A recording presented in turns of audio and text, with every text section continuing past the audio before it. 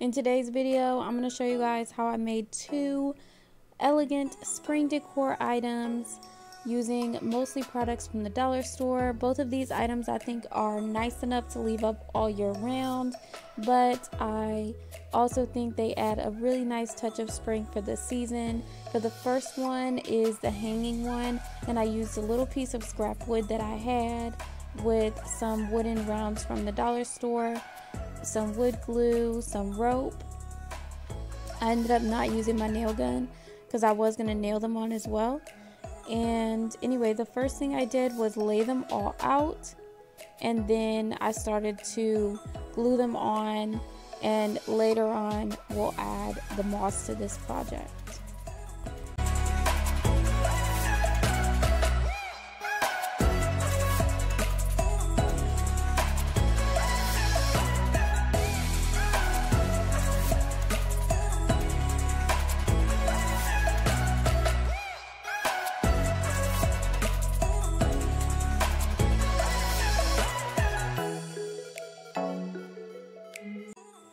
This is what it looks like before I added the moss.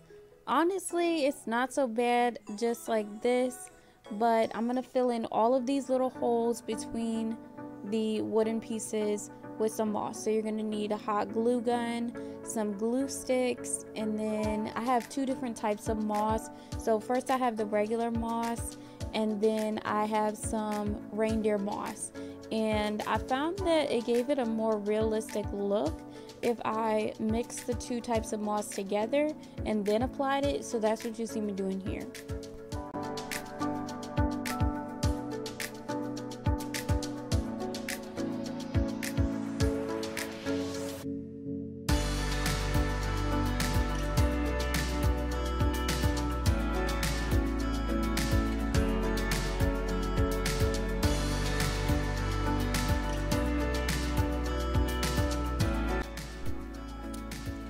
The moss gets really messy, so every now and again you may have to, flip it over and brush off the excess just so that you can see exactly what you have applied and what you haven't, because the moss does get really messy. And then eventually in the tighter areas you'll see me using this skewer just to get in the tighter areas between the wood.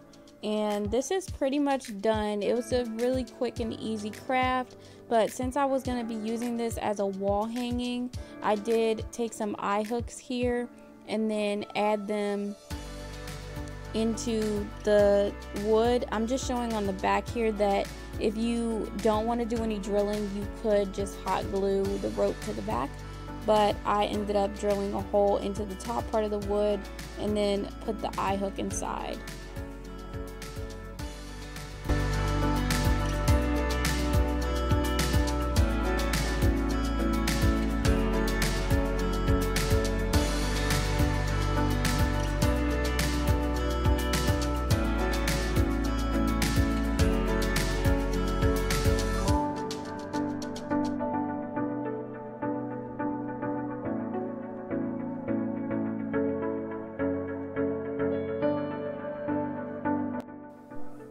Then I wanted to take some nautical rope that I got from the dollar store, and I usually like to split this rope because it's really thick and I didn't need that thick of a rope, but I also think that the rope will last a lot longer, goes a lot further if you separate it into strands.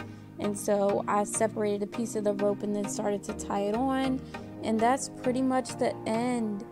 It is done.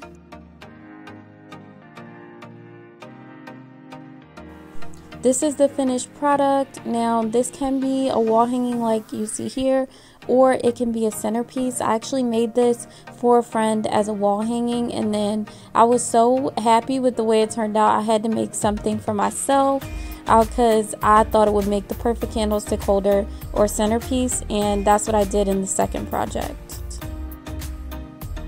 Now for my second one, I decided to use some of these smaller pieces of wood and some copper caps to make this into a candlestick holder. And this is just the bag that the copper caps come in case you guys are looking for it in the store.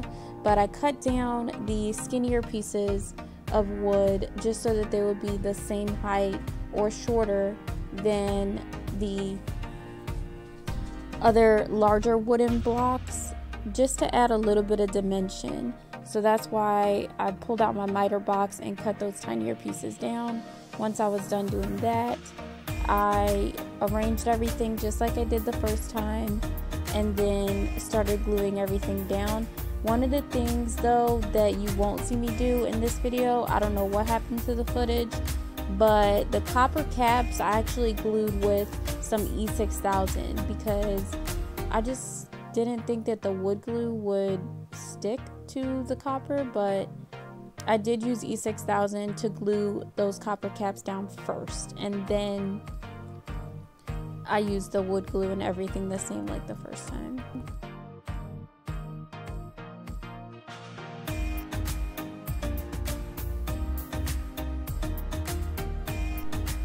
Again, I think it looks really nice, even just like this if you wanted to leave it as is, but I really think that the moss gives it that spring look. And by the time I got to this project, I actually only had the reindeer moss left over, so I'm basically for the most part just using reindeer moss.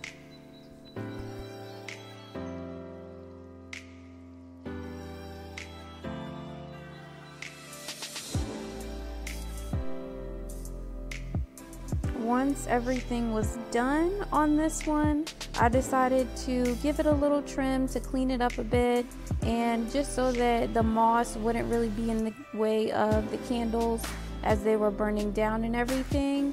I can't remember if I trimmed the other one, but I did decide to trim this particular one, and then I added some candlesticks in, and I have to say this is one of my favorite projects so far.